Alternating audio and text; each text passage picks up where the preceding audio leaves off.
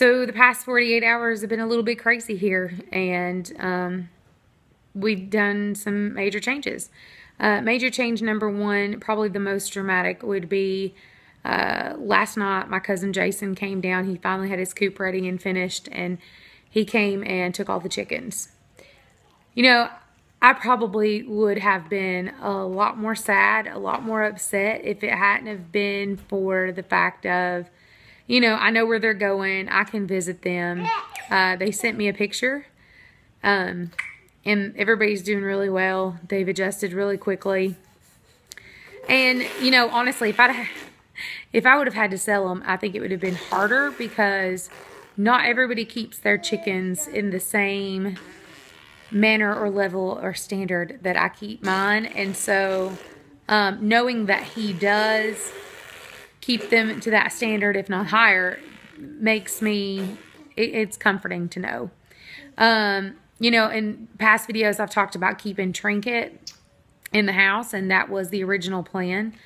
And then my husband, who is extremely wise, and he normally I'll get all these crazy harebrained ideas, and, you know, like the pony in the back of the car type ideas, and he's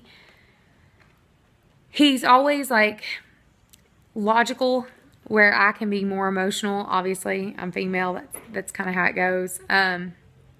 But he's always very supportive of what I want to do, but sometimes he will speak wisdom into whatever situation I'm in. And in this particular case, you know, Trinket, he told me, you know, I'm fine with you keeping her in the house. I'm fine with it. But you got to think about it from her standpoint. She was raised with other chickens. She's never had to be alone before. You don't have Flappy to take into the house with her.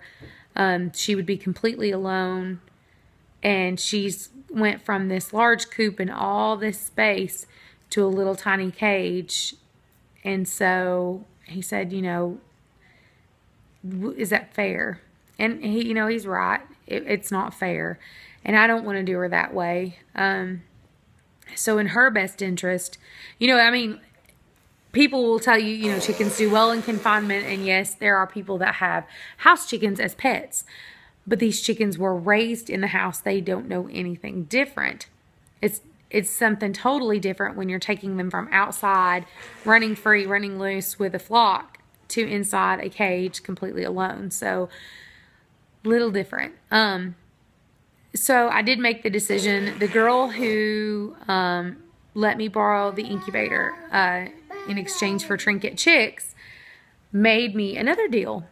She has the little Baney chickens, and so and she's crazy about Trinket. And so what she decided is, me and her discussed it, and she has a breeding pair of button quail. So we swapped out. She took Trinket, and tomorrow she will be bringing me the button quail. I told you guys I was going to wait on quail, and I kind of was going to. I am, typically most homesteads raise like Coturnix quail because they're better as far as meat, because they're much larger. But button quail would be something that is tinier than normal quail. There's only 2 of them. And so, you know, I will be able to kind of test the water and see how I like doing those. If that works out, I actually found somebody nearby. Not nearby, they're over an hour away, but close enough. They will sell me 36 hatching quail eggs for $9. So that'd probably be the route we go, and it is Coturnix quail, or the Japanese quail. So that's what we will do if that's, you know, something we're really into. So, what, baby? So, that's the other homestead news, is that we are getting quail. So I hope that works out. Third, other big change is Winter. My dog, you guys have seen her before. She came from a rescue out of Knoxville, Tennessee, called Fighting for the Bullies. And they have been posting. I'm friends with the owner, Carla, and I follow the rescue obviously still, and so I've been seeing a lot of posts of her begging, please guys, I need fosters, and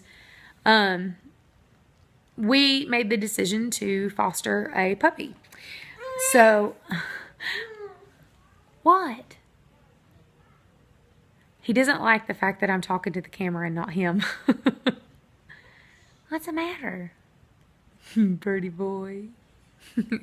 Anyway, so we decided to foster a puppy, and his name is Nero, and he is available for adoption. He's really timid, so our job as foster mom and dad is to teach him to potty train and crate train and leash train and everything you would possibly need to know to be just the perfect dog for when he goes to his new home. He got neutered today. He's a little sore, a little tired. But so far, honestly, guys, he's been like the best dog. He's just such a chill puppy. He's fantastic. He's 5 months old, and he weighed 44.2 pounds today. So he's a big boy. So that's the other project. I'll actually link her rescue below. If you're anywhere near the Knoxville, Tennessee area and you guys are interested in fostering or adopting from her, you're always more than welcome to. If you can't, she always accepts donations because she has, I'd say, well over 30 dogs in rescue. Not all are available for adoption right at the moment, but she's probably got more than 30 right now. So medical bills get high. Feed bills get high. So you guys are more than welcome to donate to her. So that's pretty much what I wanted to tell you guys. We've had some definite changes. Got a puppy. Chickens are gone. Trinket went to Ashley, and we now are getting quail in the morning. So you will no longer see our chicken videos. It'll be quail videos. No, we will see a little bit of chicken videos because I'm still gonna, like I showed you guys, if you watched, I candled the eggs day 10, and I had 13 of the 20 were actually fertile, 7 were not. And I had 6 more eggs, 3 more olive eggers, and 3 more trinket babies that I put in today. So they're going to be a little bit behind. I'm actually doing something that I had seen online and talked to Amy about, Amy from Fuels Homestead, called continuous hatching. It's where you put eggs in over so many days space of period every day, and so you continuously are hatching new chicks out. So we're going to see how that works out. There would obviously be some size issues if, let's say, you have chicks that are 2.5 weeks old and you're putting hours old chicks in with them. It's not going to work out as well, so I actually have multiple brooders, so we'll see how that works out. I just wanted to let you guys know what happened in the last 2 days and why you've not really heard anything from me since we made biscuits. I love you guys. I hope you have a great day. Make sure to like us on Facebook, Instagram, and always subscribe here so you never miss anything. Love you.